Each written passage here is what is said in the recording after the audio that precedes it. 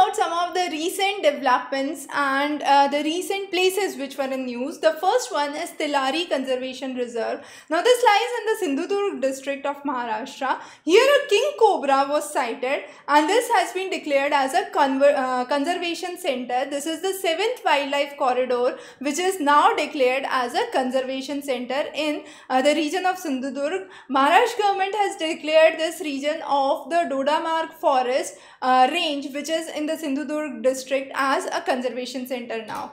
The next is the Tadasar village. Now Tadasar lies in Sangli. Sangli is known for production of dragon fruit. Now dragon fruit, which is locally known as Kamalam, is one of the unique fruits where it is either white in between with black dots or it is red with black spots. Sometimes it has a flesh with white flesh and yellow skin. So there are 3 varieties. Sangli is one of the most fertile areas where turmeric is grown, grapes are grown, and largest number of sugar factories of India are located here. Here recently exports of dragon fruit is one of the major things we are focusing on. Tiruppur in Tamil Nadu is known as the knitwear capital of India. So cotton knitwear export is nearly 90% and it contributes to huge amount of foreign exchange. This region is also known for banyan industry, cotton market, the Kangyam bull and the Utukuli butter. So those are some of the major uniqueness of Tiruppur. Tiruppur in Tamil Nadu, one of the major areas. Ramanathapuram or Ramanath district is known for its links with Ramayana.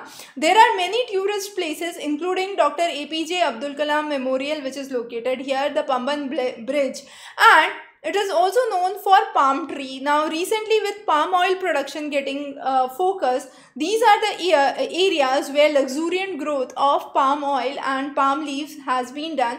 Palm leaves is also used for house-based handicrafts and oil palm is again a probable thing which can be grown in this region. Viluppuram district in Tamil Nadu is known for permaculture. Permaculture, we have different layers of vegetation which includes various crops. Natural security and climate resilient farming system is commonly seen.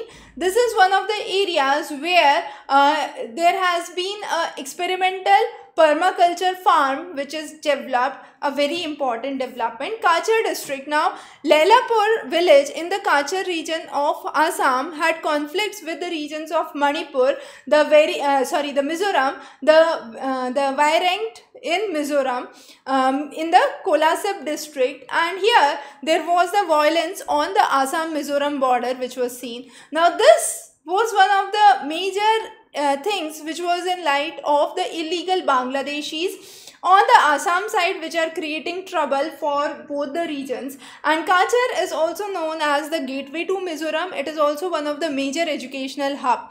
The next is the Raimona National Park in the region of Assam in the Kokrajhar district. Now this is the 6th national park in Assam. This is within the Bodoland area and has the boundary with the Peku river. This has also buffer regions to Manas Tiger Reserve, a 6th national park in Assam. The Thol lake, which lies in the Mehsana district, is known for the critically endangered white-rumped vulture. We also have seen the common pochard and white-fronted goose. This lies in Kadi, Mehsana, and Mehsana is also known for one of the major centers of ONGC for offshore oil production. Vejalpur village is known in the name of Lord Vajjinath Mahadev.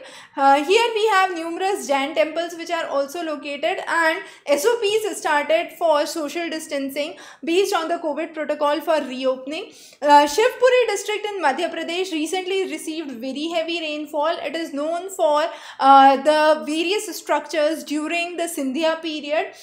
You also have numerous waterfalls like Bhura Kho and Tunda Bharka Kho which are located here. So this is one of the major centers of Sindhya dynasty. The next is Narsinghpur district in Madhya Pradesh. It lies on the Shakkara river which is a tributary of Narmada, and here we have most number of literates in the whole district, in the whole state of Madhya Pradesh. So again, this district, the Narsinghpur district, is an important district. There are numerous rock paintings. The locals call this as the Putraya as the name of the local paintings, the rock paintings. The next is Kannaru in the Krishna district, Andhra Pradesh. Here we have seen sightings of bullfrog, which is the largest frog found in the Indian subcontinent in Vijayawada. It has basically green-brown appearance and camouflaged immediately with the surrounding. The breeding season is during the rain period, and Krishna district, if we talk about this district, this has been named on Krishna river itself, which is the third longest river in India.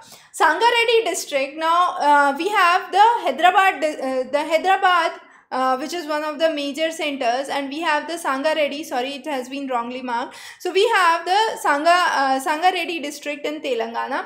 Now this is where the first rapid electronic artificial intelligence system has been developed, and this is mainly for the development of COVID Home, the self-powered testing kit at home, and this is at an affordable cost, developed at IIT Hyderabad, which lies within the Sangareddy district. Now Sangareddy district incorporates certain parts of Hyderabad metropolitan region, and these are the Medak, the Kamareddy, the Rangareddy areas. So Sangareddy is one of the important districts which incorporates certain parts of Hyderabad metropolitan.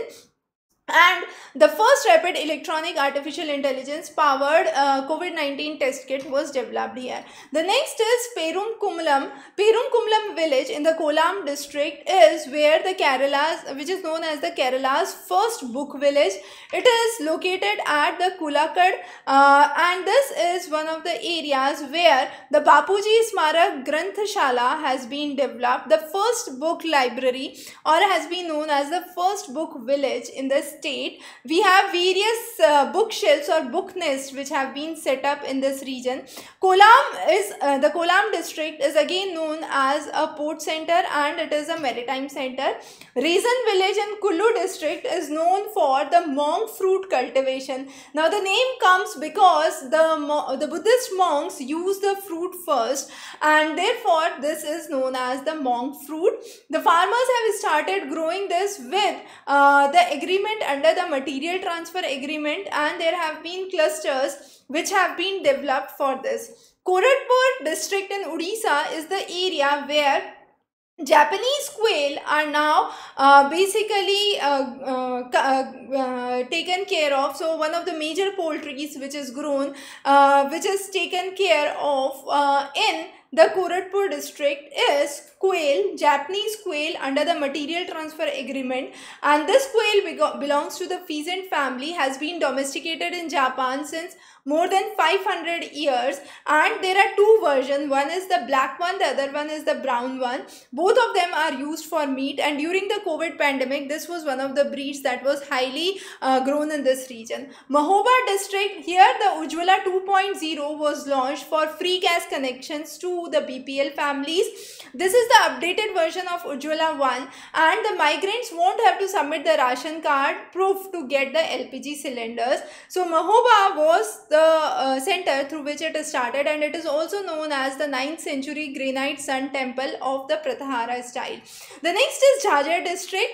Now here we have two important things. One is the Bhindwas Wildlife Sanctuary, which is the largest wetland of Haryana.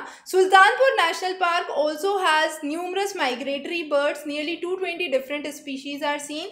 And then we have both of these now under the Wetland Convention of the Ramsar Agreement, and therefore become important. The Moodabidri is one of the major regions in Dakshin Kannada district in Karnataka, and this is where the Kambala training sessions are taken place. So Kambala is the annual bull race. Now these bulls are used in the paddy fields for slowly churning the soil, but they also have a bull race in the region of Karnataka, and this is known as Kambala. So the bull owners actually come forward for this. Moodabidri is also known for Jain Kashi, or is home to numerous and temples. Katihar in Bihar is the center where the program has started for tourism development. It is also known as the jute capital of India. There are numerous programs as part of the aspirational district for improving the socio-economic parameters of the local people, and this lies in the Mithila region of Bihar. The Golabhir Lake is also part of this Katihar district. So Katihar district in Bihar, again important. So those were some of the important locations that we have discussed for now. We would be covering many more interesting lectures in geography. Stay tuned for updates from our side, and for your mains we provide a lot of sessions for answer writing, personal guidance and evaluation. So if you are facing difficulty in any of those, feel free to connect to our helpline number, and definitely cover all these important contemporary locations for your upcoming mains examination. Wish you good luck. Answer writing is the very key for scoring in your mains paper. So be well prepared with your answer writing and the style for answer writing. We would be covering many more sessions ahead. So stay tuned. Wish you good luck.